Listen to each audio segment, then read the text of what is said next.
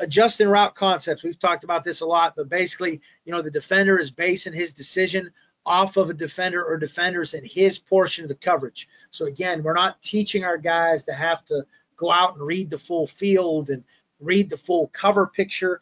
Our guys are reading a specific area of their coverage, and we have vertical choice concepts that we've covered in the extensive other 2 videos available through TD Publications. And we're going to talk about the quick choice. Okay, so the quick choice is a 3-step concept, a quick game concept. I've talked multiple times about we have what we call a no read quick game. This is really the only concept that we have where we are running quick game, and we are asking the quarterback to basically read it out. On the quick game, it's not a screen, it's not an attachment, things of that nature. Now, when you talk about adjusting pass route design and implementation, we're under the understanding that everything the defense does will be wrong, and your kids will believe that. And the more you rep that and the more you stress that, your kids will literally think that they are unstoppable running routes. And they are going to believe that they're going to get open. And your quarterback is going to believe that they're going to get open. And your quarterback and receiver are going to be such on the same page that they have so much confidence, in the passing game. And I think that's important. Confidence is critical. So again, they've got to be on the same page, and that's done through the high reps. I've talked about this over and over and over again.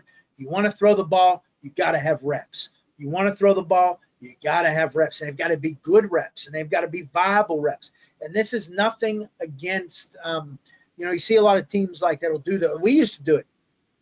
We used to do routes on air, an old air raid deal, got from Hal Mummy. And, routes on air, the problem with routes on air is we're not throwing on air in the game. So I don't want to throw on air. I want to throw against defenders. I want to throw against coverage looks. I want to throw against leverage. I want our guys to identify. They're not doing that if it's on air or against a barrel. They would set barrels up and do all kind of stuff, those pop-up dummies. I mean, those aren't moving. I want our guys out there going against somebody that's moving, somebody that's giving them a look, and over and over and over again.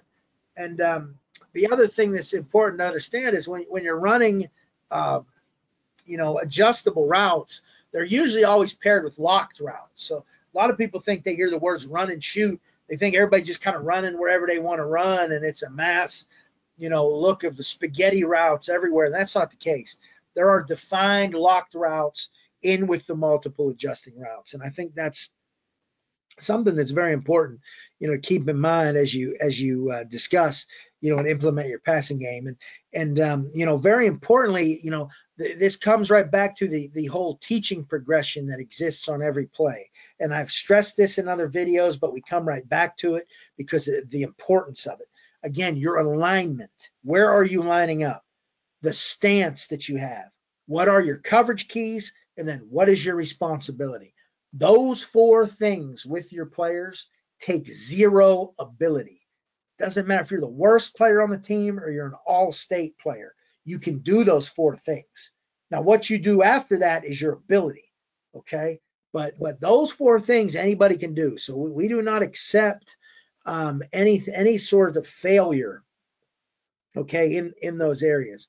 Now, talking about any multiple adjusting routes, not just these, when it's a down the field route, and I do stress this in the other video, but we don't put landmarks on where we're breaking, these routes. The whole idea is you have to drive past the under coverage before the decision is made. So you've got to get through that second level, and you've now got to be able to get to a position where you're threatening, at the third level. So again, don't get preoccupied with the yardage. You hear somebody say, "Oh, break it 8 yards or break it 7." That's not how this works when you're throwing the ball down the field. Speed off the ball is critical. Breaking down that defender's leverage, getting that release that you need to get to be able to defeat that under coverage if you're in the slot. And then obviously get behind the linebacker or the DB if you can. Don't let them get hands on. We work slapping hands away and all those kind of things in our indie drills, just because when we're working defeat man coverage, we don't want we don't want them to be able to get hands on our guys. And the other reason we really like these in our offense, it obviously gives us answers against varied coverage techniques. We don't care what coverage they're running. We feel these plays give us an opportunity to get open against whatever we may see, on that Friday night. And your players are never going to truly feel they're covered. They're going to think they're always going to be open. If you asked our guys right now what route you want to run, they're going to say choice. You tell them pick a route, choice. They're not going to say vertical. They're going to say choice. Okay. Number 3, you got to drill it. That's the most important thing. If you are not drilling it the way that we're kind of laying out for you here, you're going to put yourself in a situation where, you're not going to get the reps that you truly need to be successful.